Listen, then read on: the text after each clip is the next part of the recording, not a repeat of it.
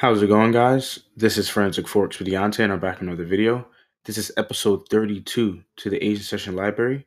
Here on Wednesday, the 31st, January 2024, the last Asian Session trade for the month of January, we had another successful model with the pair US dollar versus Japanese yen.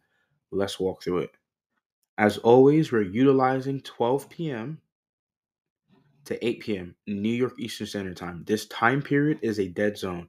Nobody should be trading within this time period because the market is most likely going to go into a phase of consolidation. The market is accumulating buy orders and sell orders. It's creating market sentiment, buy side sentiment and sell side sentiment. We're going to use the buy side liquidity and sell side liquidity within this time period to help us frame a trade idea for the Asian session. So let's take a look. So just prior to 8 p.m., we can see we have a swing low here. That's sell side liquidity. We have a swing low here. That's sell side liquidity. We have a swing high here. That's buy side liquidity. We also have a buy up here. Buy side liquidity, swing high. I think there's one more. No, it's broken. So we can't take this one here. So you couldn't use this one because it's already broken. So going into 8 p.m. open, we can see where our buy side and sell side liquidity is residing. We're trying to be counterparty to the break. So if it breaks a high, we're going short. If it breaks a low, we're going long. That is a scenario that unfolds in the marketplace. False breaks. And that's all we're aiming to capture, the false break. And the way we do it is like this. So this 8 p.m. opening price, that's fair value, the opening bid of the session. So you're not paying a premium or a discount at this price point. But as soon as price gets above it, you're paying a premium. As soon as price gets below it, you're paying a discount or you're buying a discount. So let's go forward. You see nothing happens. So all this time that's going forward on the 15-minute time frame, we're not trading. We're allowing retail to speculate and guess. We want to wait for a break. Breaks the low.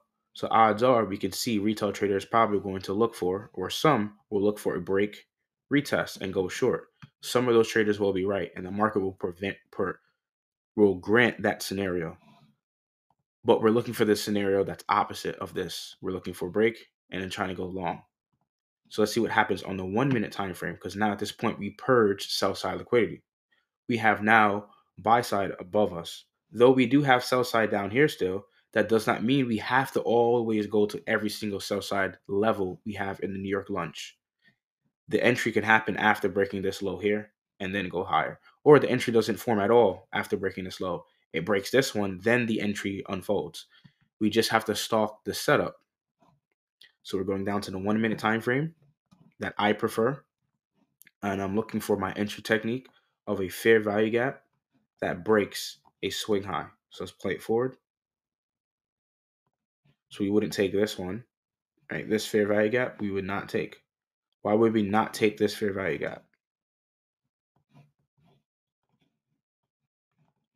Because it doesn't break a swing high. We wouldn't take this, even though it's the first one that forms. It can still be a feasible setup, but it's not one I prefer to take. So we wouldn't take that first fair value gap. Even though price may come back into it, we're still not looking at that as the entry for the model. You can change it to be the entry for your model. I'm just showing you how I like to do it. And there we go. There goes that fair value gap that breaks a swing high and breaks multiple swing highs. So you got here, here, here. Oops. Another one here too. And swing highs being broken to me is going to represent bullish momentum. Now, in order to get confirmation, we most likely want to see a higher swing low form. Now that we're on the 1 minute, there may be a lot more fluctuation and a lot more data in order to support that. At times, you will get that clean higher swing low, but sometimes you might draw some drawdown, and the price is still looking for more retail traders to go short to find a sponsorship to go long. And the algorithm is not set to fly in that direction you're waiting for. So you can see that's the fair value gap through multiple swing highs here. Not to say the more swing highs it breaks through, the more feasible the idea is. That could be a filter, but I don't think so. and that's not something I take personally into the model. Just once it breaks one swing high is good enough. After breaking that 15-minute swing low and also being below the Asian Open. So that's a crucial factor there. The entry technique is happening below 8 p.m.'s opening price. We're in a discount. It's oversold. So we want to buy it. It's cheap. And we play it forward. We set up our parameters. So it would be a 15 pips for 15 pips. And that's my standard day trade stop loss and TP. Very minimalistic, 1-to-1, dollar for a dollar, risking 1 to 3% per trade. And we'll play it forward. And you can see we attain 10 pips. So out there, I would take a partial. And as we hold it through, you can see we achieve that 15 pips target. So whether that's 1%, 2%, 3%, or even 0.5%, or whatever combination or percentage it is per trade that you take in, you would have won that here today. Same model, back to back, every single time. It's the same exact entries and the same pair. I don't want to change anything up to confuse traders because a lot of people may look at this and over speculate. But what about this? What about that? What about this? I'm not changing what works for me. That's the whole point of being consistent to a model.